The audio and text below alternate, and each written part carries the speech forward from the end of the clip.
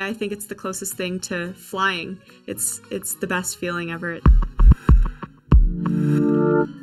I started dancing at 6 years old. I was probably about 8 years old. I think I declared to my dancing teacher, I want to win the World Championships someday. The World Championships is basically the Olympics of Irish dancing. It's truly a privilege to just be at the World Championships, let alone, get to win a title. That's Mackenzie Mahler. Timing and rhythm are extremely important, and then carriage, posture, just presentation, foot placement.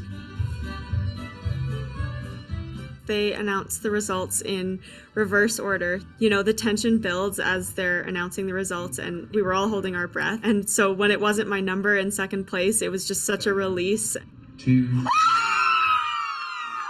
Relief and excitement. I think we all screamed and cried and were hugging each other. It was just one of the best moments, probably, of my life. I love it with every fiber of my being.